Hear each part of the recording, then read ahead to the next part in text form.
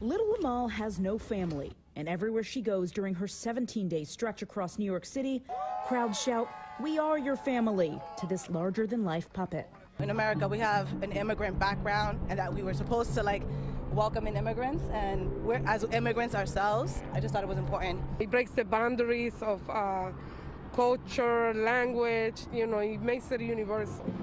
So they start understanding that things like this create community, and it's important for the world. The Highbridge Garden Cornerstone Community Center crossing the Highbridge with Little Amal. I think it's amazing. It's super cute. It's incredible. It's helpful. She's sweet.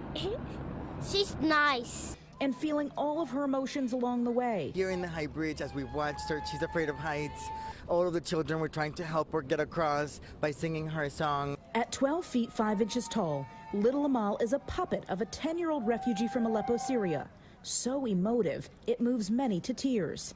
Her name means hope in Arabic. She's kind of a walking prayer. As she moves through, people often ask me, what is Amal made of? Amal's made of love. Yasmani Arboleta is the creative producer behind Amal, with a goal to educate people. More than half of all refugees are children under the age of 18. She's traveled through 12 countries and more than 5,000 miles since 2021. And when people greet her, they naturally reach out for a handshake, a hug, a kiss. But he's hoping they take time to reflect.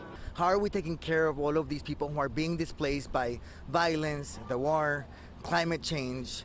In this moment, it is critical that we think about these questions, not just here in New York, but all over the world. The Lenzi family got the message. I am an immigrant to the country, and we all know immigrants in our lives, and welcoming someone new to the United States just seems like a wonderful thing to do. Amal has been dancing through the streets for 55 events across the 5 boroughs. She'll be ending her 17-day tour here in New York City on October 2nd. Providing the sounds for Little Amal is the Harlem Black Theater along with the Solomon Choir. Her story, of course, represents so many of ours in New York City.